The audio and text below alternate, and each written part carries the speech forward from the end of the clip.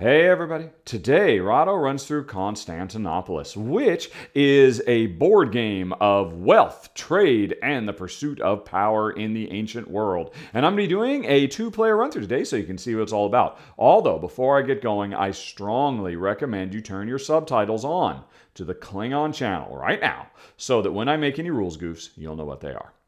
Okay, have you done so? Then welcome to Constantinople, folks. It's the 6th century. This is the center of commerce. It is New Rome. It is where you want to be in the Western world. And in this game, each of us is an up-and-coming merchant trying to build a whole bunch of buildings to increase our production, to be able to fulfill contracts and make lots of points. And now I've already got the game set up here. There's a whole bunch of buildings. Every time you play, the same buildings are always going to be put out. There are the production buildings, the commercial buildings where you can convert the stuff you produce into points and money. The utility buildings that give you some special powers, the public buildings, which are just a way to turn money into points, and then also we can construct the wall to give us access to special powers as well. There's also a bunch of ships we can build, although everybody starts with one small ship that can carry up to 2 goods if you engage in trade with faraway lands. We also start with 30 gold, and that's it. We are ready to go. So, the first thing that happens every round, and you can see the whole round is spelled out right here. The game is going to last either for 9 rounds or until all of the public buildings have been built. One of those two things. So anyway, here we are in the first round. The first thing we do is we figure out what job everybody is going to do. We have a little bit of an auction potentially. So there are 5 roles. The Magister of Officiorum, I haven't even tried to say these out loud. The Praedeficus, Praetorio, the Comus Thesaurium, the Prefectus Urbi, and the Council. So, at the beginning of the game, I am the first player, which means I am the Magister Officiorum, and if I am fine with that, I don't have to do anything. But if I want to change my role, which has 2 effects. It changes player order, it would put me further down in player order, but it would give me access to a different power. Well, if I want to do that, I've got to pay some gold. If I want to grab any of these that aren't claimed at all, it would cost me 2 gold to grab them. But if I want to grab the role that Jen has and kick her out, well, I can bid whatever I want. I have to outbid what she's currently got, which is currently set to nothing. So I could try to kick Jen out of the Praetorio role, which would cost me 1 gold. But then that's when the auction starts, and she would have the option to bid and try to hold on to that. Although if I kicked her out, then she would by default move over here and then she could decide to go someplace. So I got to ask myself, do I want to save some money and just live here as the Magister Officiorium? Well, it's not bad. The benefit of this is I'm first player, and when we get to contracts, I will get to draw 3 additional contracts. There's a little bit of a luck element to this game because you might produce all kinds of wonderful goods, but you don't know what kind of contracts are going to become available until, step 5. And you might draw and find contracts that don't help out. If I am the Magister here, I get to draw 3 additional contracts, so it ups my chances of getting a good fit. So, you know what? I'm happy with that. I'm just going to stick with that. So, I'm going to pass. I'm not going to change up my role at all. Now, Jen decides if she's going to change up her role. As the Praetorio here, she gets to generate 1 additional cube of resources above and beyond what she could normally produce. So, she's got this farm. Everybody starts with a farm, kind of hard baked into their own little area here. So, she'd be producing 3 food instead of 2 if she keeps this. And, and this is a round where, hey, 3 food can be given to the people of the city, and that could score you 2 victory points. But if Jen wants to, I don't think she's going to stick with that. She's going to pay $2 to change her role. All right, so there goes 5. She gets 3 and change. She's not going to try and take first. Since she's second player anyway, she could go on ahead and take one of these other ones. If she gets to the Thesaurium, basically, as long as she holds on to this, she's making 4 additional gold every round, potentially for the rest of the game if I never try to take it from her. So a 2 investment could pay off quite bigly. So I think Jen's going to pay 2. Right, I didn't put her 2 in. Jen's going to pay 2 for this. All right. Now, if there was a third or fourth player, well, first of all, if there was a third player, Jen would have had to bid to kick that player out. And if she ultimately ended up with this, then the third player would have bumped into her spot. The third player could try to go someplace. The fourth player could try to bump her out. There could be a lot of jostling, or there could be peaceful coexistence if everybody is happy with their jobs. Now, in a two-player game, you're not going to get a lot of jostling because there's 5 jobs and only 2 players. Chances are, it's not necessarily worth getting into a bidding war. I mean, unless you really, really, really want access to something. But for now, Jen's just happy to make this early investment so that over the next few rounds, it'll pay big time dividends. And in fact, she's going to get that right now because we are done. I've got my final. I just stayed where I was. Jen paid to switch. And now this is when she gets her extra 4. All right, so there's a 5, 1 change. And this is where whoever would be the Praetorio would get their extra cube. Now, neither of us were the council or the Prefectus Urbi, the urban prefect. Both of these have to do with giving us access to building different types of buildings. By default, we are not allowed, no matter how much money we have, to contribute to the defense of the city by building these walls. You have to be the prefect urbi to be able to build a wall. The council, well, it puts you in last place if you take this, but you get kind of a preeminent right to build whatever building you want. Because even though you're in last place, if somebody was going to build the hospital over here and you really wanted it, you could say, hey, I'm the council, and you could jump the queue and build. So if there was a building you desperately wanted to build and you thought somebody else was going to build it, you want to grab the council so that you can basically force to be the one to get to build. Anyway, so we're done. We've chosen our spots. Now, step 2 of the round is all of our ships at sea move forward on their voyages to get to foreign lands, to get to foreign harbors and deliver their goods and make us points and money. Now, at the beginning of the game, we only have 1 ship and it's not loaded with anything. We don't have any contracts, so in this first round, we're going to skip it. But later on, once I've got contracts, this ship might be at sea and will, over time, work its way into harbor and give a big payday. So, we're skipping that since nobody's ship. Now, we produce. Everybody has 1 farm at the beginning of the game, and as you can see here, our farm produces 2 green cubes, 2 food. Alrighty. And as you have more production buildings later on, we will produce more and more and more. Now, we come to one of the 2 big complex steps of the game. This is the building phase where we can spend money to build new buildings. Although, since neither of us are the urban prefect, nobody can work on the wall buildings, which is too bad because they're worth potentially a lot of points at the end of the game. The more of them you build, the more you construct of the wall, the more points you get. Plus, they give you special powers, but nobody can build those. But we are going to be able to build these, and this happens in turn order. So, their icons remind us here of 3 things. Hey, we can build buildings by spending money. It doesn't remind us, though, that we can only build up to 4 buildings, 1 of each type. I cannot build 2 green buildings or 2 red buildings. I can build 1 red, 1 yellow, 1 green, and 1 purple. And 1 gray if I were the urban prefect. Also, we can go to the market to buy or sell goods if we need some money or we need some goods. And finally, we can use any of the yellow commercial buildings that we have. We can activate these to give ourselves access to money and points if we need it. So, I'm the first player. I'm first out of the gate. So, what do I want to build? Well, let's see here. If I build these red buildings, that means I can produce more goods. Which is kind of an important thing. Now, like I said, at the beginning of the game, I have a farm here, which is an A building.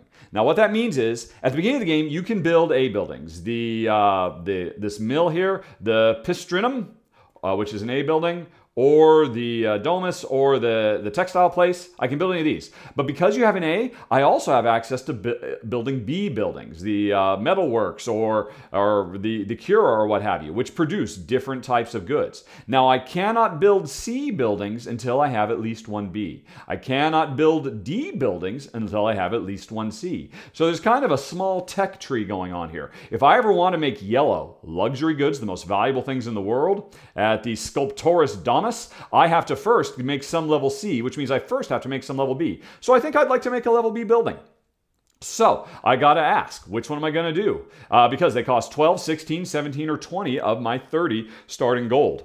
You know what? Let's go big. I'm going to go on ahead and spend 20 of the 30 I've got to build this metalworks, where I can make red, i.e. military weapons and whatnot. So this is now a B building that I've got, which means in the future I can build C buildings. Now, I've still got 10 gold, which means I've still got enough money to build a green, a yellow, or a purple. Although actually I don't have near enough for purple. I need at least 24 to build a 3 victory point public building. This is an interesting thing about the public buildings. There's 2 that are worth 3 points, 4 points, 5 points, and 6 points. If I want 6 points, so I want to build one of these, first, the more expensive one has to be built. After somebody builds this, then the cheaper one could be built. It's weird. I don't understand why they don't have us set it up like this, because this would make a lot more sense as a reminder, hey, you have to build this one before this one can be built, but they don't have us set it up that way. Anyway.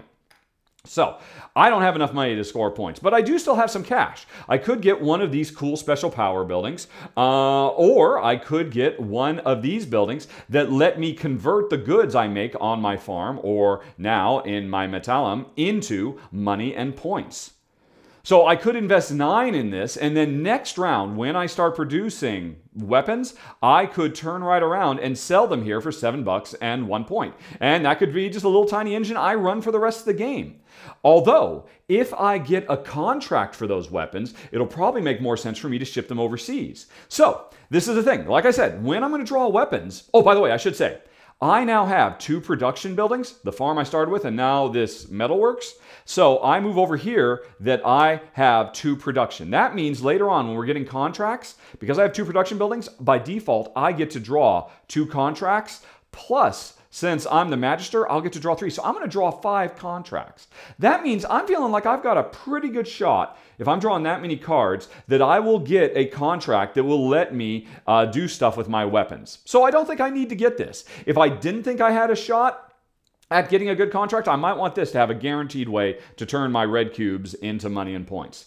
So, do I want to build one of these over here? Or do I want to save my money? Because when we get to step 6, I can also spend money to build more ships, to complete more contracts, and to build trade houses, which give me a certain amount of control as well. So maybe I want to save the rest of my money. Although if I want some more money, I can come over here to the current market, the Portus Ilanius or whatever. I can sell food. I can buy food for 1, or I can sell food for 1. I can also buy more weapons for 4 and sell them for 3. Although there is a very weird, it's hard to remember, there's an important restriction when you go to the market. You cannot buy goods that you can produce. So, because I can produce food, I can't buy more food at the market.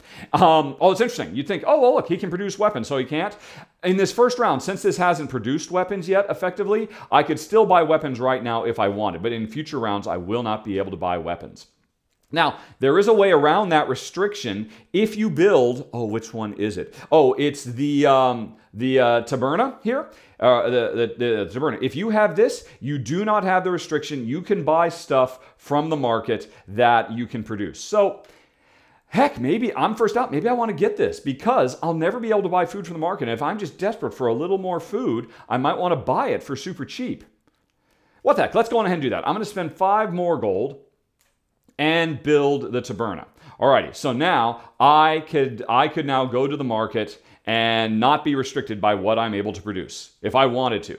Now, I could, and I'm down to 5 now. I certainly can't afford any purples. I can't build any grays. I can't afford anything else. So, if I want to stop, this is where I should stop. But I do have some food. I could sell that food. I can't buy, normally you can't buy more food, although I can now. But I could sell food if I wanted a little bit more cash. But hey, you know what? This food, it only costs 1. It's never going to get cheaper than that to buy food. So now that I have lifted my restriction, I think I'll buy some more food for myself. I'll take this 5 and I will buy 2 food. So I spend 5, I get 3 in change, and I've got 2 more food. I've got the 2 food I made at my farm, and now I've got 2 more that I bought. Now it's interesting, I grabbed those 2 cubes and I put them over here in my storage to store them. I also have to take 2 more food cubes and put them over here on my ledger because there is another restriction. This says that in the market today, I can either buy or sell exactly 2 food cubes. I can't do any more. So that's why I put these over here. This will get cleared out at the end of the round. This is a reminder that I cannot engage in trade with food anymore. This is the food I actually got. This is just a ledger marking that I've done all my food trade. So, now, I've still got $3. I could buy one commercial good if I wanted. And if I can look into the future, I can see on the future market, well, tomorrow or in the next round, I could sell the stuff I buy for 3 for 2. That's not very good. But I could buy weapons for 4 and then sell them for 6. I could buy up to 2 weapons and then sell them for 2, but I'm so low on cash. I think I'm done. I'm not going to buy or sell anymore. So here's the thing. I've got now, yeah. So, having bought this puts me in a little bit of danger because I am only allowed to store 1 good at the end of the round.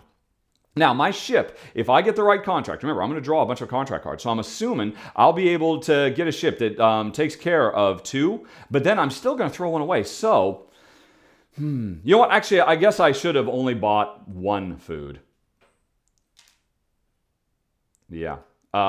Just because I don't want to have to throw food away. I've got this 2 plus this 1. So, I bought it while it was cheap because I could. I'm going to end right there. So, I am done with this. I didn't have any yellow buildings, so I couldn't activate them. I did do some market stuff. I built a couple of buildings. It is now Jen's turn. All right, and so this is gone. She can't do it. Jen would probably like to get some more production buildings as well. Although, if she gets a yellow building, the food that she generates at her farm, she could put it into this to basically not worry about contracts at all and start turning food into money and points every turn. Not have to worry about storing anything either.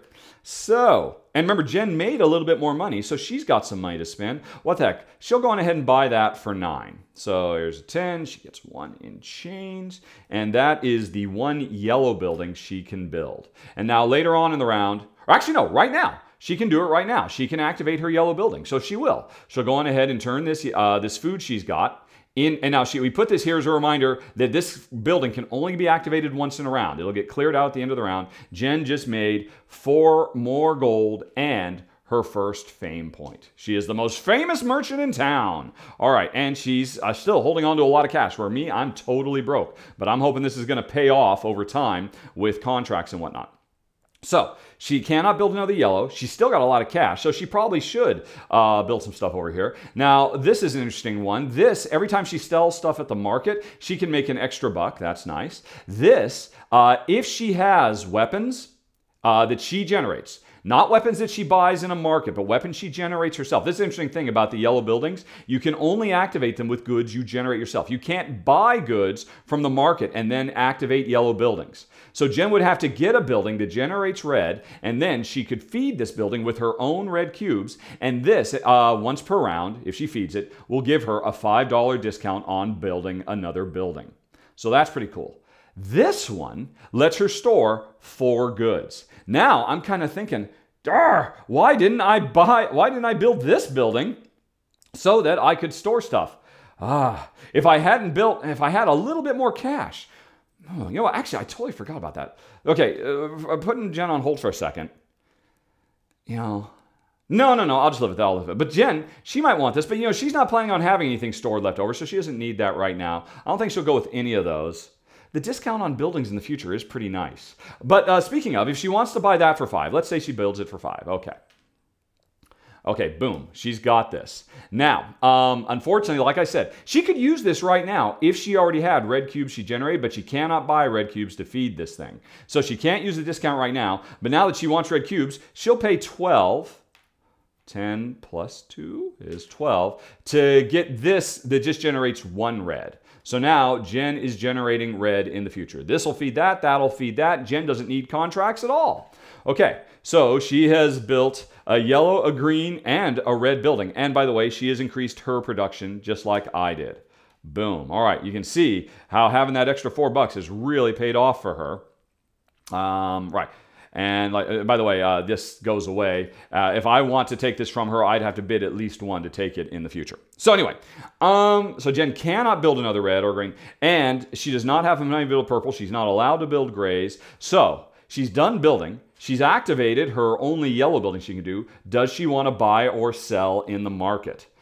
Because now she has no goods, and she could still, although she cannot buy food, she cannot buy weapons. She could buy consumer goods, or she could buy, shoot.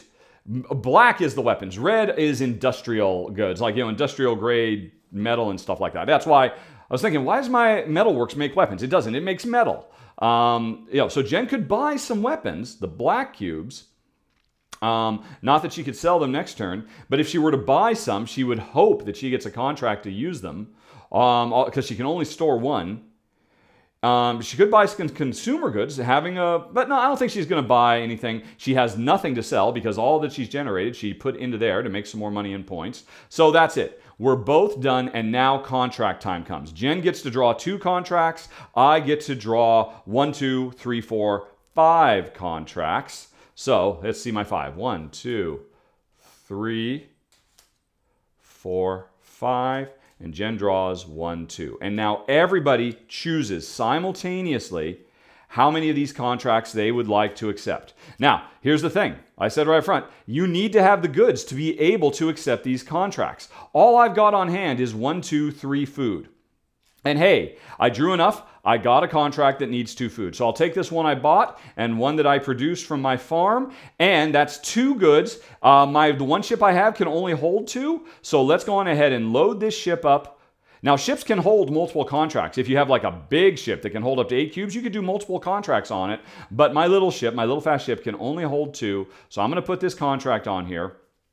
And this contract says if it's done with a little ship, which is what I'm doing, it's a fast contract. It won't take very long to pay out. So let's go on ahead and put the ship in my fast lane. So next round, this ship will deliver and I'll make some income off it. Now, I've still got these other contracts. If I don't take these contracts right now and put them on a ship, I'm going to lose them. They'll just get discarded. Except there is one thing I can do. Right now, listen, we drew our contracts. And by the way, I have not actually claimed this contract yet. Right now, I'm just thinking about what contracts I'm going to do. And I'm planning on how I'm going to fulfill them in step 6. In step 6, I can buy a trade house. I can buy up to 1 trade house per round and 1 ship per round. So I would need another ship. But another small ship, the cheapest is 6. I'm down to 4, so I can't buy another ship. I could, however, buy my first trade house. A trade house, the more trade houses you have, the more contracts you get to draw, so you up your chances of getting what you need. And having a trade house also lets you store a contract for future rounds. So I'm looking at all of these. And so there's this contract. I produce red. Next round, I'm going to be producing red. I could get this contract done. I don't have a ship to do it right now. So I think I will keep this, though. So I'm keeping 2 contracts. The other 3 are gone. Right, so they all get discarded. And meanwhile, Jen's looking at her contracts deciding, right, so Jen has no black cubes, military stuff. She has no green cubes. So Jen's not keeping any contracts. So her ship is going to go to waste, unfortunately. But that's okay. She wasn't planning on getting a contract. Now, there are contracts in here that aren't about shipping goods, but instead are about shipping passengers. Passengers can go on a ship and you can make less money, no victory points, but you could at least have your ship doing something. Jen was hoping she'd draw a passenger, but hey, she only drew 2. Her chances weren't good. She didn't get one, so her ship's going nowhere.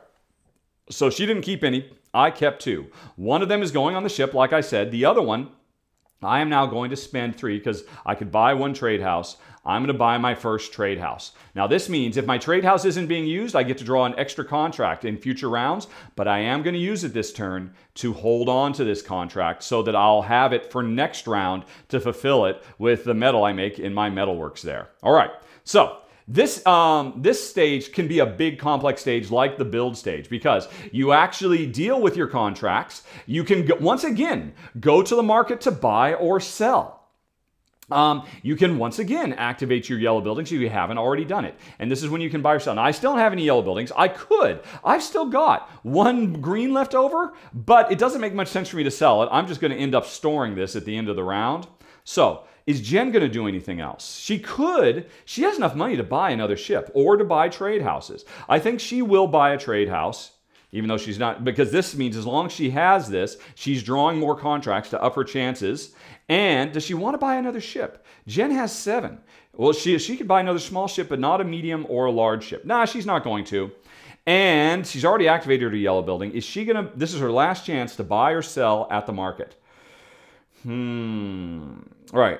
And she's got 7 left, but so she could buy a blue, which she could use for a contract in the future. Like, what were the 2 cards Jen got? Actually, the 2 cards Jen got did not need blue anyway.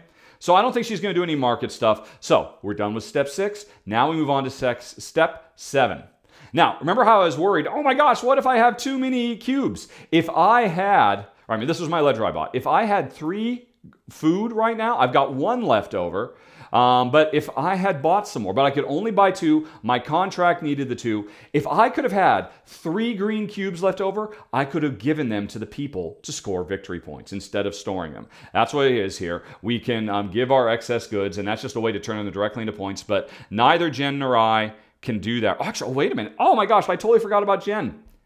She has these 2. No, these 2 cubes have been consumed, so she doesn't have anything left over. I don't have enough left over, so nobody's contributing to the commonwealth of the people to score points. And now, at the end of the round, this is when we got to store. By default, we can only store 1 thing, but 1 player could store up to 5 things if they build this building. So I'm going to store. Jen doesn't have anything to store. This market is done. The new market comes into play, and we can see what the 3rd round market is going to be like if we want to try to engage in some buy low, sell highs. We could buy 2 blues and then sell them later, as an example. But, the game doesn't really feature a whole lot of buy low, sell high because the margins are pretty slim. This is mostly about completing contracts and all the rest of it. So anyway, new thing comes out. We reset, so my ledger, because I did buy and sell some stuff, Jen's stuff over here, and my storage, I'm also storing this contract to fulfill next round, and we store our stuff. We have finished the first round of this game, folks, and now it's round 2. And once again, we have to decide. If we both just hold on to our current jobs, then nothing changes. I have 1 gold. That's all I've got. And if I wanted, I could go on ahead and spend it to try to kick Jen out of here. Now that I'm drawing more contracts because I've got my trade, although my trade house is occupied, so it will not let me draw more contracts. I want to make sure I can still keep getting contracts, so I don't think I want to kick Jen out. Jen paid to get in here. She's happy to stay and continue to make more money. So here's the $4 she's making off of that. 1, 2, 3, 4. As long as she continues to hold this. Although, again, if nobody takes the urban prefect, nobody can build the wall, which gives you access to special powers and potentially a lot of points as well. Like powers to let you convert cubes into other cubes, or draw extra contract cards, or make it tougher for people to outbid you, so that or make it cheaper to buy ships. All kinds of stuff.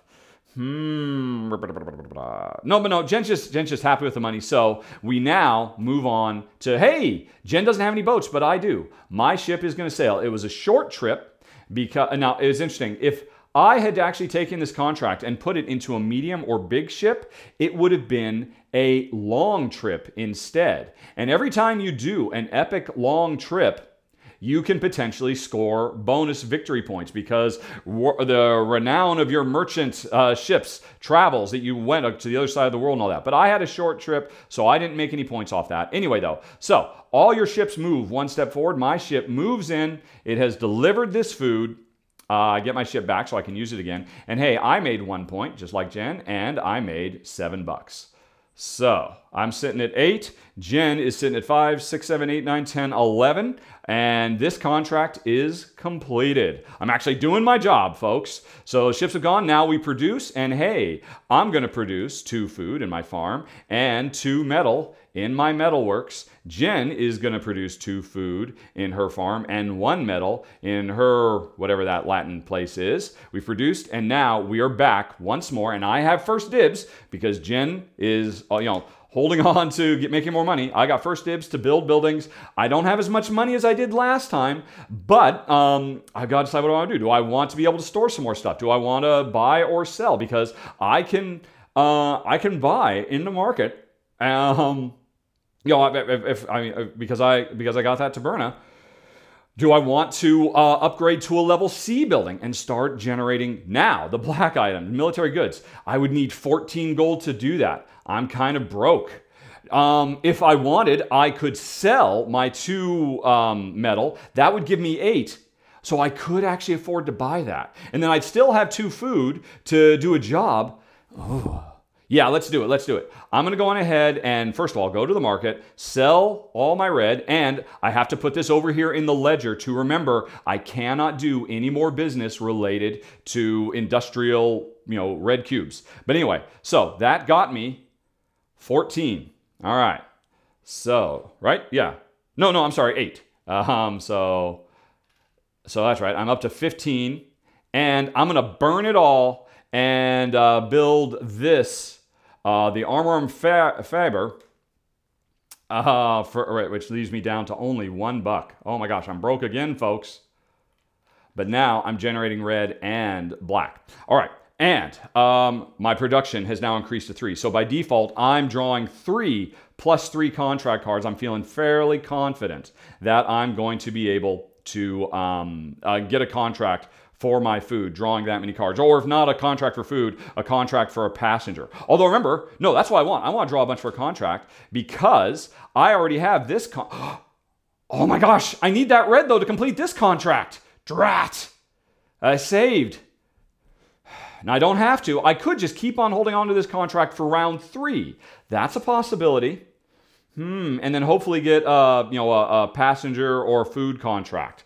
Yeah, I think so, because I really want to. I mean, now I'm drawing 6 contracts. I should be able to find something good. So we'll go with that. Boom, and I am done. And Jen, meanwhile, says, "Oh, okay. Well, I've got a lot of cash. What do I want to do?" Well, first of all, Jen will go on ahead and feed her. Oh, let's see. What the Capona? There's actually. It's a tavern. She will feed this food into her tavern to make another point and another $4. All right, let's see, we need 2 more 2. So Jen's got enough to just keep on building, running a successful local tavern. She doesn't have to ship anything anywhere. But she will also take this industrial good from her carpenter's workshop and put it into the Redemptor, which is, what is it? It's a, I can't find it on the list. This is a property development, right. This is property. The carpentry work she did is now going to give her a 5. So this basically turned this into a $5 discount. Jen effectively has 5 more gold she can spend on the construction of one of her buildings this round.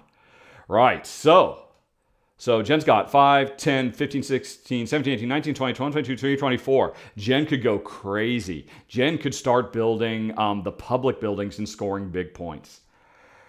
Or she could up her production. Right, I don't think she needs to store more stuff because she's burning through all her stuff right now. So what does she want to build with her? What was it? It was 10, 1, 2, 3, 4, 5. 2, 4, 6, 8, 10, 15, 20. She has effectively 20 to spend. Does she want to get another A and just start producing some commercial goods to give herself some more flexibility? She could be selling. I mean, if she buys this now, she could sell them for, next round when she produces them, she could sell them for $6 if she doesn't get a contract. I think she likes that. What the heck? It's only 11, but it's not really because of the discount with the Redemptor. She's paying 6 for that. So there we go. Boom. And so Jen has built another level A. So she hasn't gone up to level C's like me, but now she's producing 5 cubes worth of stuff every round. And now she cannot build any more reds, but she could. She still has money. She doesn't have a discount anymore, but she could build more stuff. 2, 4, 6, 8. She has 9 left over. Does she? No. I think she'll stop. She'll just start saving up money. And next round, I mean, she'd like to start saving up to start building the wall, because if she builds a lot to the wall, not only does she get these powers that let her convert goods or other things. Yeah. So I think Jen's just going to hold on to her cash. She's starting to save up. Or maybe she'll buy herself a bigger ship. Who knows? But anyway, so that's it. Jen is done with hers as well. She's not buying or selling because she doesn't have. She could buy some blue. But she could buy it for 3 just to sell it for 3. That doesn't make any sense. She's going to be generating blue next turn. She's fine. So she's not buying or selling. Now we do the contracts again. Oh, and Jen's drawing 3. I'm drawing 6. Here's my 1, 2, 3, 4, 5, 6. And Jen's only drawing 3. She's hoping to see a, she has no goods, so she's hoping to see a passenger. to use her ship. And she did. She got lucky. Boom. She's going to have this passenger. Oh no, but this is a passenger who will not sail on a baby ship. Only on a medium or large ship. It must be a group of passengers traveling. So Jen can't do this. No. But wait. Jen's got cash. Okay, I think Jen's going to keep this contract. There's these ones for food. Oh wait. Jen got to draw one more because she had a trade house. Let's see what her fourth one. Nah, still a passenger who won't travel. Okay. So, Jen will go ahead and she will keep this passenger anyway. All right, so that's her. And meanwhile, I haven't even looked at mine, my 6 that I drew. Not 7 because my trade house was holding that other one. So, remember, okay, I want, oh boy, let's see here. Now, unfortunately, I'm totally broke. So, even though I've drawn so many, I might, oh, no, okay. All right, I've got a passenger. I'm trying to remember, maybe passengers don't ever go on small ships. I'd have to go back and look. I thought they did, but it's been a while since I played. Maybe not. Anyway, so here's what I've got. This is the one I've held over. Now, none of these want 2 food. That's why I'm wanting to ship 2 food. But, shoot. And if I want to build another trade house to buy another one, I'd have to have 4. I'm down to 1.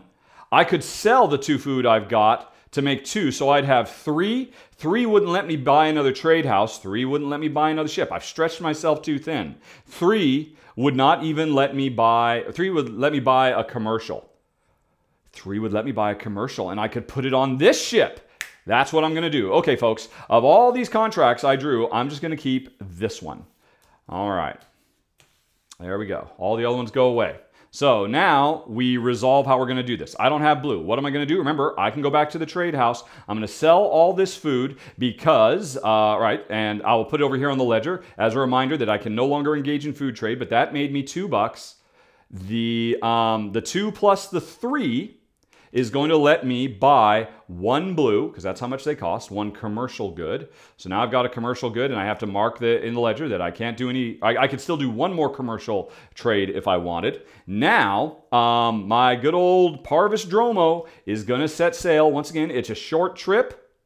It's kind of, it's kind of wasteful. I can put 2, but it's just going to be 1. But hey, that's going to be some income for me, $5 and another point next round. Okay, so there we go. Off it goes, and I don't have any red left over. I'm totally broke, but I'll just hold on to this for the future. And next round, I'm going to start generating military goods too. Right. Oh, did I have a military / red in here? No, I didn't. I had a food / red. Did I want to save this one? Probably do, yeah. You know what? I kept this one too to dump this because I'm not going to hold on to this because this one I'll have green and red next turn. So this one, but it's only it's only $1 more. No. I'll stick with my original one. There we go. So I've got no more money. I'm pretty much done, but my ship is set sail. Jen, meanwhile, she got the passenger. You can't put it on board, but Jen is so flush. She's going to spend all 9 that she's got left